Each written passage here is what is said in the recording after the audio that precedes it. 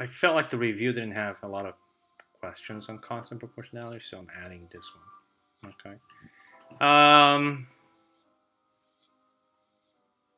Yeah, that's it. 3 is fine. Is it proportional? Well, you can find k, the constant proportionality. So k equals y over x. You can find it over each one. 5 divided by 1 is 5. 10 divided by 2 is 5. 15 divided by 3 is 5. 20 divided by 4 is 5. Right? So k is 5. It is proportional. Therefore, the equation equals y equals 5x. And remember, it's 5x plus 0, but we don't write to 0 because it's pointless. And the graph would look something like this. Okay. She uses 845 calories working out in 2 and 1/7 hours. How many calories did she use for an hour? So again, 45 to 1/7 hours. And we want to find out how many calories she loses in 1 hour or per hour. Now, so you have a calculator at your disposal. So you can just go and divide by 2 over 1/7 and divide by 2 and 1/7. Okay, you don't need to change it to the reciprocal. So if you change the reciprocal, it would look like this. Calories over 15 over 7 hours, right? So, and you would multiply by 7 over 15 and multiply by 7 over 15 and you would get your answer. So either way you do it, because you have a calculator, really doesn't matter. So 845, so you're either dividing 845 by 2 and 1/7 or multiplying it by 7 over 15. Whichever one you want, it will give you the same exact answer. So I'm just going to pick the easiest thing to enter in the calculator. And I'm going to get 394 calories, about 394 and 1/3 calories in an hour, which is not bad at all. Okay, which I should have done today. Find the equation of the line. I know the equation of the line. Explain. So here, I know that what's that? We're going by 5. Yeah. So that's 25. So I know B. So if I have this is something blank plus the y-intercept, which is 15. No, sorry, 25. Right. That line crosses the y-axis 25. So I have my y-intercept, and I'm missing my slope. So to find the slope, I take y2 minus y1, x2 minus x1. So I need 2 points. So let's pick 2 easy points. So the first point I'm going to pick is 0 and 25. Right there. And the second point I'm going to pick is, I'm just going to make 1 and 30. So these 2 points. Let's call these two x2, y2. Let's call this x1, y1. 25 minus 30 is 5. X minus 1 is 1 minus 0 is 1. So m equals 5. So, ta-da, 5x plus 25. Which table represents proportional? Again, you can just go and do, find the constant proportionality. Let's see, 16 divided by 8 is 2, 36 divided by 9 is 4. Well, this is definitely, just by looking at it, this is definitely a no. All right, this is a yes because there is my origin. It starts going through the origin. And 1 times negative 1.5, 2 times negative 1.5 is 3, and 3 times negative 1.5 is negative 4.5. Definitely. And you can talk about that, and you explain. And you can also go, I found the constant proportionality for all these points. And the constant proportionality was negative 1.5, right? Negative 1.5. Yeah, keep it simple, don't complicate. For any equilateral polygon, is the length side of the length of the side proportional to the perimeter? So let's pick a triangle. Equilateral. First of all, all sides have to measure the same. This is 2, this is 2, and this is 2. Think about the perimeter is going to be what? 3 times, the side, 3s. right? So if the side is 2, right, the perimeter is going to be 6. If the side is 4, so imagine this was 4, 4, be 3 times 4, which is going to give you 12. So you can see that it's times 3 relationship, right? So let's pick a shape I can draw. 1, 2, 3, 4, 5, 6, a hexagon, 6 sides. So imagine if they're equilateral, and let's say I called each side is 5. Each side this measures 5, that measures 5, that measures 5, that measures 5, that measures 5, and that measures 5. So the perimeter is going to be 6 times whatever the side is. So if the side is 5, the perimeter is going to be 30. Oops, why did I write it like that? If the side is 5, the perimeter is 30 because it's times 6. If the side is 4, right, if the side was 4, we did 4 times 6, which gives you 24. If the side was 9, 9, 9, 9, 9, 9, times 6, we would get 54. Notice that it's times 6, times 6, times 6, obviously proportional. So if we were to graph this, okay, if we were to graph this, and this is the side, and this is the perimeter, so let's take the hexagon. When the side is 1, the perimeter would be 6. When the side is 2, the perimeter would be, just right over here, 12. When the side is 3, the perimeter would be 18, right? Sorry, it should be a straight line. Okay.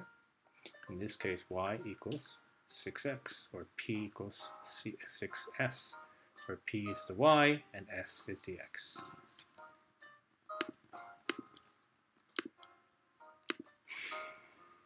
Six, write the equation of the line. Okay, by now you have to be really tired of these. The equation line, well, you can use this if you like. Pick a point. Well, it is proportional, first of all. Make sure it's proportional.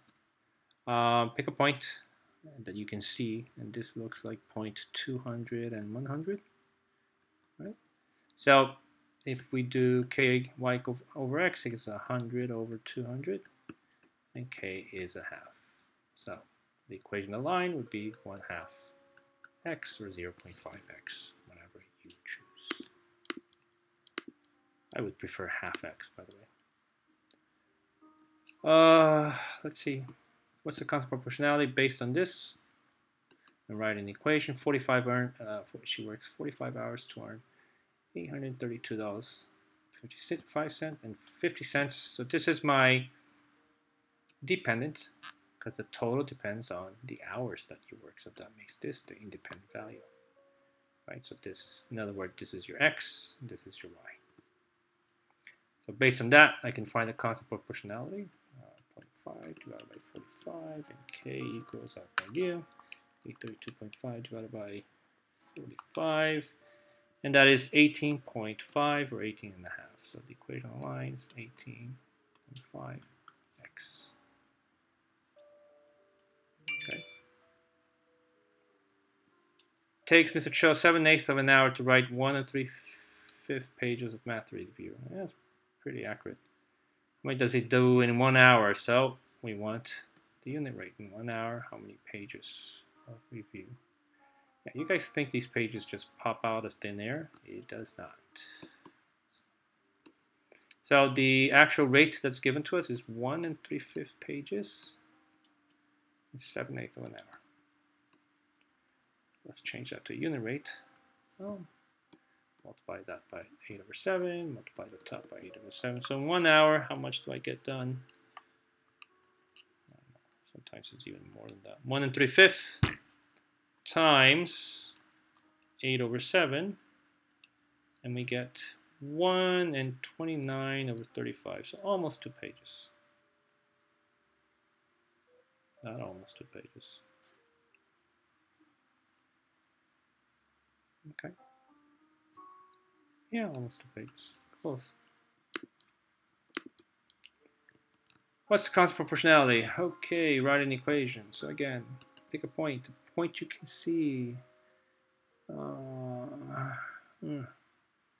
an exact point. An exact point with this, for me, would be this point. It's right in the intersection. So I'm just gonna, right? So if you look at it, it's right there. So this would be 5 and 2. So that would be the point 5, 2. K equals y over x, which is 2 over 5. And I'm gonna leave it as that. No need to change to a decimal. And my equation is y equals 2/5 x. 10, what's the better by? So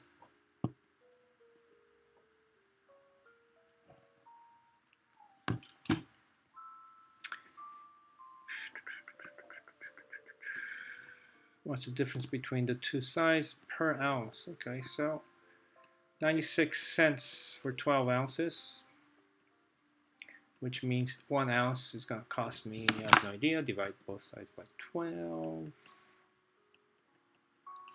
Let me get 0.96 divided by 12 equals 8 cents.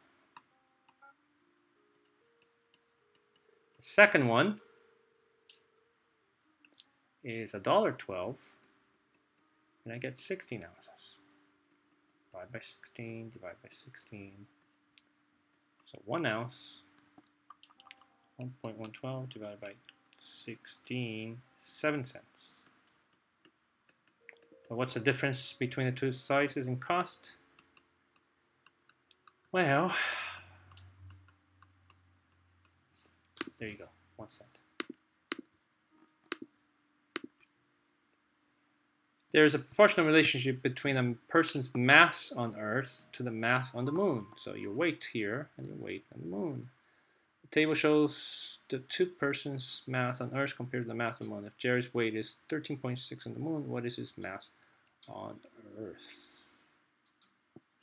Okay, well, let's figure out what the, can we figure that out? 78.5 times what becomes that time? Well, let's go the other way. That's probably easier.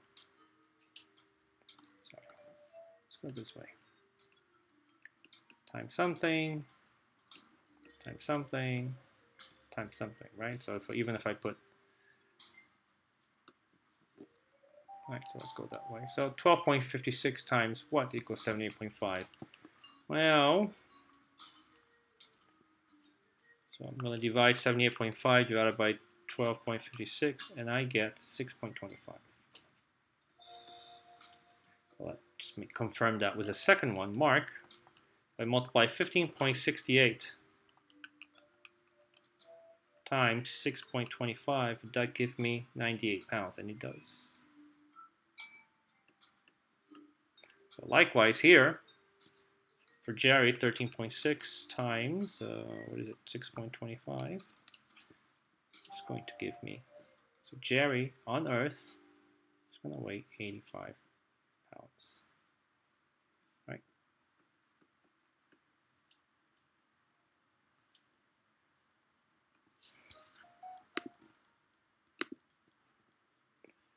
Does the graph represent proportional relationship? Yes, it does. It goes through the origin. Okay, so I'm not going to write that. What is this cost for 200? So what is it cost for 225 square feet of carpet? Well, there's 70 feet, 80 feet, 90 feet, 100, and 225 would be about here, and that graph will be all the way up there. So, but because the graph doesn't go all the way up there, we're probably better using our an equation. So let's find the equation of this thing over here. Let's pick a point, and here's a nice point, 20, 30. So K equals y over x, which would be 30 over 20.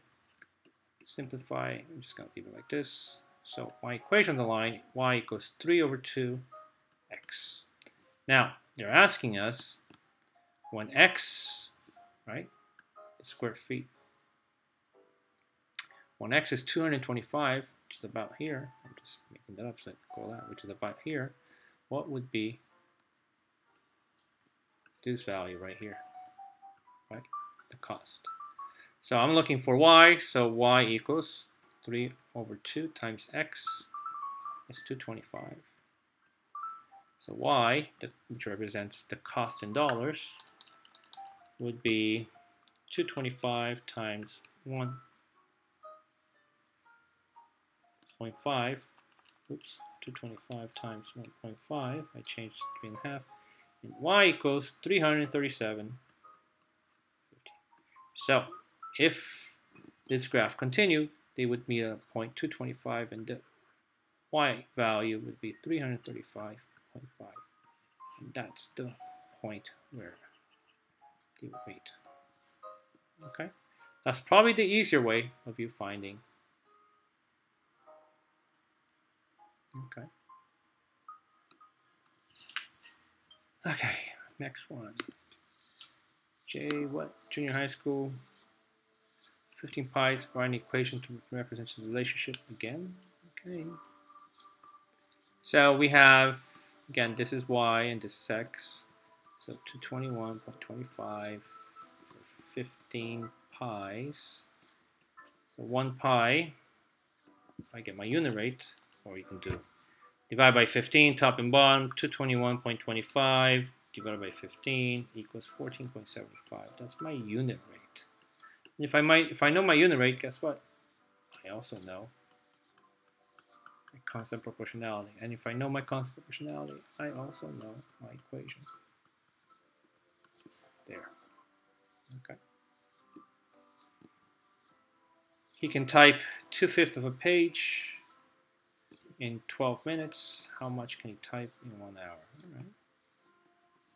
So in 1 hour, well, how do I get 12 minutes to become an hour and multiply it by 5? Because if I multiply 12 by 5, I get 60, and 60 is the same thing as an hour. So times 5, and 2/5 times 5 is just simply 2 pages.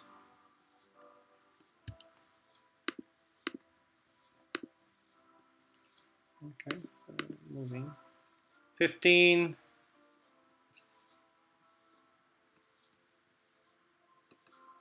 Organic apples sell for $2.85 per pound. So guess what? This is already my unit rate. Okay, and K equals 2.85. And I can also write my equation, which is y equals 2.85x. But the problem here, they want me to write the equation to find C, the total cost, and P, the pounds of apples. So the total cost is my y. And I'm going to change that to C. And 285, instead of multiplying by x, we're going to multiply by P, which is the number of pounds. So it's the same thing, except with using the letters that represent the words in this question. Okay. 16. Y(O) equals 1 over 2x would pass through what 2 points? What 2 points? Well, think about it. If it's proportional, right? So again, just by looking at the equation, I know it's going to be proportional. So is it going to go, well, you don't have too many choices, right? So you're either going to go through, let's see, AD. Can you go through AD?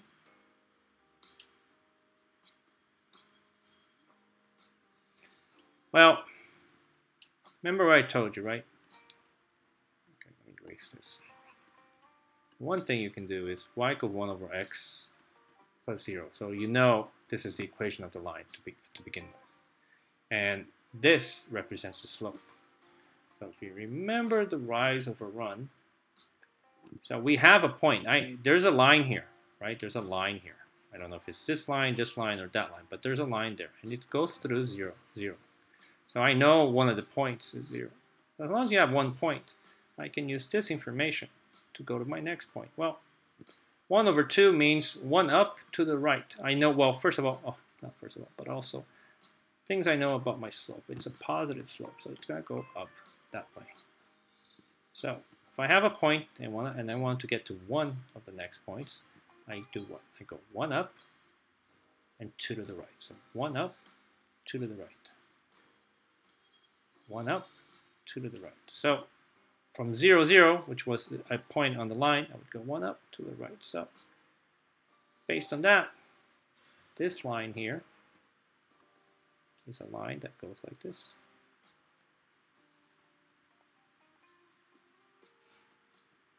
Okay.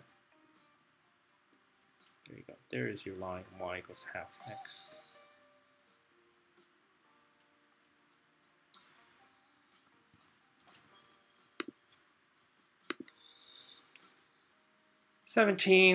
Identify 2 points on the line, explain what they mean, the context of the problem, find k, unit rate, which, okay. Sorry. All right, let's find 2 points. Okay, there's a point here, 3, 4. There's an exact point here, which is, what is it, 6, 9? So that's 3, 4, yeah. This is 6, 8, by the way. So in context of the story, it says in 3 days, right? In 3 days, the flood rises how many inches? 4 inches. Rises 4 inches. In 6 days, the flood rises 8 inches. Okay, so that's what in the context of that story means. Okay, k, I'll pick a point. Let's just pick 3, 4. Y over x, so we're going to get 4/3. So k equals 4/3. What's the unit rate? So the unit rate is 1 day and number of inches on top. And once you have k, so we can say that every day we have 4 over 3 inches, or better, if you want to write it as 1 1/3 inches of rising flood water per day. Okay, probably better if you use 1 1/3. Okay, that becomes this, written as a mixed number.